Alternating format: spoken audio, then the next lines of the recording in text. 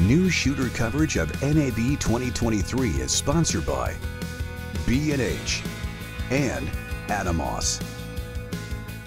Hi, it's Matt here for Newsshooter.com at NAB 2023. I'm at the Blackmagic Design booth. Now today you released a new version of the Ursa Mini Pro 12K with an optical low pass filter. Now I presume that's probably to do with reducing moire because of the high resolution?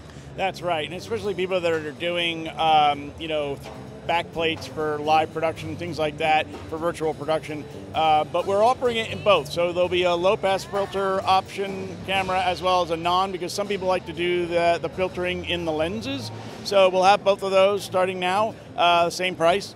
We also introduced a new broadcast kit, ENG Kit for the Ursa Broadcast. It gives a little shield, it's right here. It has a light holder, a mic holder, it's got a new handle, and it's got a little pouch on the side so you can put in your SSD dock or your wireless mic transmitter. So just a little something to add on for people that kind of prevent some of the stuff that goes on when you're shooting ENG and the rain's coming in. It shields it, but it still provides the great ventilation that we need to keep the camera cool.